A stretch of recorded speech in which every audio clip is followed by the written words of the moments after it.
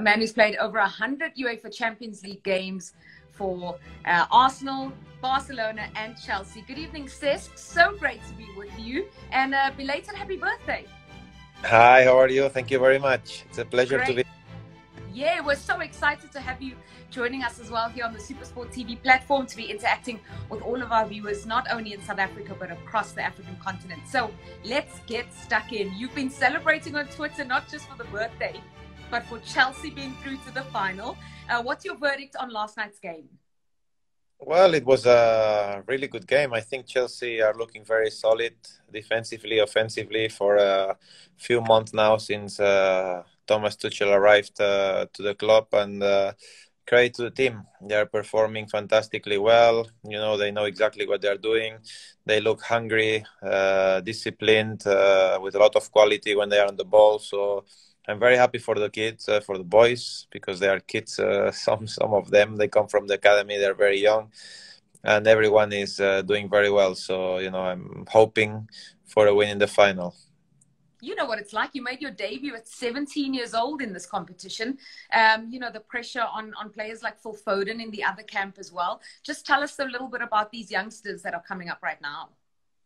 Well, I think English football, you know, have to be very proud of what they're doing and very excited for the future and for their national team, because there's some Euros coming up as well in the summer, and for sure they will need the boys to be doing very well. Unfortunately, not everyone can win, so some of them will be sad, unfortunately, but I believe that the quality they are showing and the confidence and the elegance when they play, it's fantastic for not English football, but for world football and for fans to enjoy the game. So hopefully they will keep, you know, progressing, learning, and giving us much joy.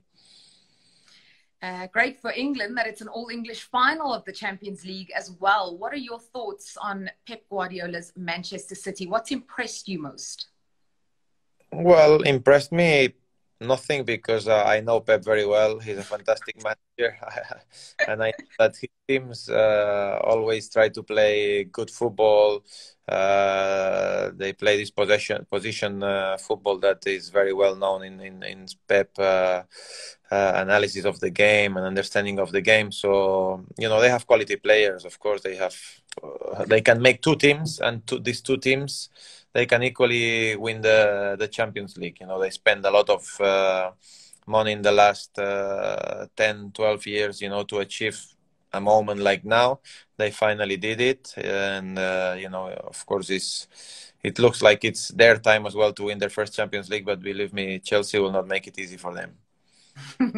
Cesc, you've been interacting with fans here in Africa on social media through Heineken's hashtag UCL live campaign. And I'm seeing a lot of fans here from Ghana. I've seen some fans from Kenya, South Africa as well, dropping their flags in the comments. What have you enjoyed most about your interactions on socials with these fans?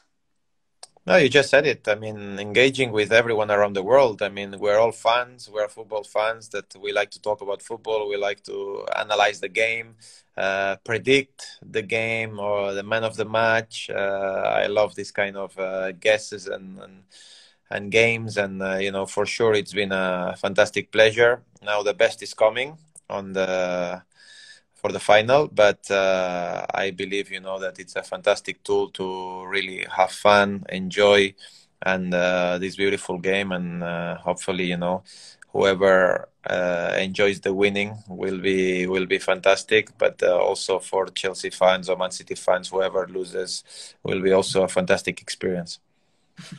It reminds me that we are interacting on social media as fans, and we, you know, can't be in the stadiums. And it's made me wonder, what has been your best experience, the best atmosphere you've experienced in the Champions League? That's difficult to say, because I think I played like 112 games or something like that. For me to go through all of them, it's not right now in 1 second. It's not easy.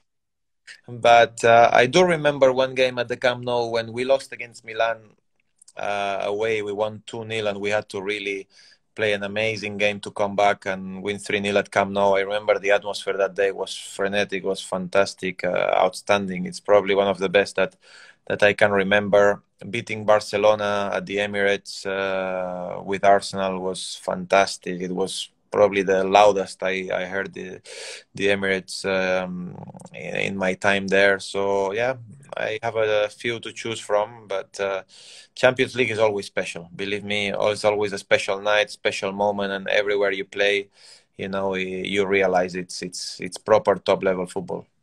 Elite football, indeed. That's why we love it so much. What are some of your other best memories? Personally, the best game for you? I know you've been talking about atmosphere, but what are some of the best games for you personally? I don't know. Again, I would have to choose. I remember a really good game at a very young age when we played against Juventus. It was the last year at Highbury, and I think we beat them 2-0, and I had an assist and a goal. So I was only 18, and we were playing against a top team with Fabio Capello as a manager in a very experienced Juventus side. So yeah, probably this one, or in San Siro, where we won as well with Arsenal for the first English club ever to win at San Siro. So it was a great moment with Barcelona reaching semi-finals, with Chelsea when we played against Barcelona at Stamford Bridge. I think it was a 1-1, but I thought we deserved to win that game. We were so good. So really, as I said before, difficult to choose. You mentioned Arsenal quite a few times, and I've seen quite a few Gunners fans here on this chat. So let's talk about them tonight. A quick prediction for your other former team who's in a European semi-final tonight. What do you think we're going to see in that game? Difficult. I think, to be fair, Arsenal have a really good, potentially, opportunity to go to the final, because I felt in the first game they were lucky. I think Arsenal could have lost at least 3-0 because Villarreal were so good, and with the men down, it was a very tough game, but they reacted very well. They scored the goal, and for this reason, I believe that Arsenal will go through tonight. You are just back to the UEFA Champions League. You've obviously been giving your predictions on man of the match, and you've called quite a few of them correctly. N'Golo Kante is someone you've backed big time on Twitter as part of #HeinekenUCL Live, and it's all over the newspapers. Just your thoughts on him. What did you say? He's like two players.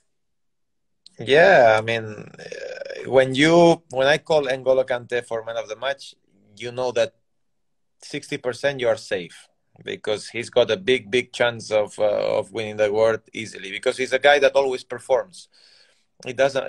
For him, it doesn't matter if you are training, if you play a friendly game or league game, cup, or Champions League. He's a boy that he always gives his best. He's very humble. He works really hard, and I'm very happy for him. I think he struggled the last year and a half, something like that, with a lot of injuries, and maybe he didn't look like he was at his best, but I think now he's recovered his form. He looks fit. He looks, energetic, with a lot of quality as usual. So I'm very happy for him, because he's a boy that worked very hard and deserves it very well. So since you've been getting so many man of the match predictions right, give us an early tip on who you think is going to stand out in that final. You have to give me a bit more time, because there's still a few weeks. So many things can happen. But why not? You could well go with N'Golo once again. For Man City, there's obviously a lot of top quality. With Mahrez, he's been showing it, with Kevin De Bruyne, Phil Foden, like we were talking about him before. And for Chelsea, I think I can tell you the team that will play for Man City, but with Chelsea it's a bit more different. I think I have 2-3 doubts of who could start the game, so I don't want to get carried away and say someone that after will not be playing in the final. But definitely, I think Mason Mount can be very, very important as well for Chelsea going forward, especially. And we're going to see a curtain raiser for the final, a dress rehearsal on Saturday. How difficult is it actually to be playing a team that you play regularly and that you know so well in the final? How's that going to affect the game? Yes, it will affect it very, very much, because you well mentioned now that they know each other so well. They play I think they played semi-final of the Cup as well a few weeks back. So it will be the 4th, 5th time maybe that they play against each other this season. They will know each other very well, study very well. So that makes it even more difficult. And I don't think actually the coaches, they like that, because they know each other so well that every little detail can count in games like this. And for this reason, I believe it will be a very tight game. Yeah, so very close one you're predicting. Yeah, definitely. Final question about some of your Champions League memories. Who was the toughest opponent you ever faced in a Champions League game? Good question. I think the Man United, where Cristiano Ronaldo, Wayne Rooney, Rio Ferdinand, Vidic, Paul Scholes, Tevez, that Man United side that they actually went on to win it, was fantastic. I mean, their counterattacks were, something that you could not stop at any point, and it was a very tough game to play against them. And also definitely the Milan side, with Kaká, with Pato, with David Beckham. I think Paris Saint-Germain as well. Sometimes they were difficult to play against because they have a lot of quality. But yeah, I mean, every Champions League game is a top level game. This is for sure. You see the difference in domestic leagues and Champions Leagues. That's for sure. You always feel there's something special about these games. So lots of them. And we've talked about the two finalists, but who else have you enjoyed watching in the Champions League this season? I know it's another tricky one because there's so many elite level players, some of the best in the world, but who have you enjoyed watching?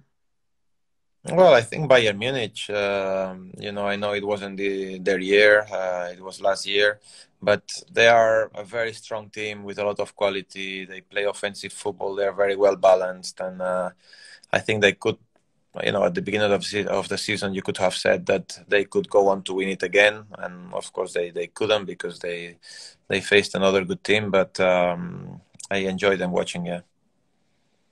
And final question before I let you go. There is a prelude to the final. We said it is a curtain raiser, dress rehearsal on Saturday. We'll show that game live on SuperSport, as we do all the Premier League games. How do you think that's going to go? The ante's upped a little bit now that it's a dress rehearsal for the final, isn't it? Yeah, no, definitely. I mean, they play again, and it will not be the same, because Man City, they are already champions, and Chelsea are playing it's a big game for them, actually, because they are playing for the Champions League next year, and this is always, that brings a bit more pressure to you. But I think Man City will want to send a message as well. They will want to put a strong team out. They will want to say, hey, we're here. We're not playing friendly games. We want to try and beat you, and not letting you go into the Champions League, to play a little bit with their head and put fears, in Chelsea's players. But, big game for Chelsea. And if they really want Champions League, they will have to win it. Cesc, thank you so much for your time. It's been amazing interacting with you, and I can see a lot of love being shown here in the comments from all over the continent. I know it was your birthday in the week, but you have been gracious enough to give us a gift. One lucky fan's going to win a signed Cesc Fabregas shirt. Yep. And I've got that courtesy of Heineken South Africa and part of the hashtag Heineken UCL live campaign to give away on my Twitter account tomorrow at @JuliaStuart_SA. Thank you so much, Cesc. Goodbye. Thank you so much. It was a pleasure. Take care.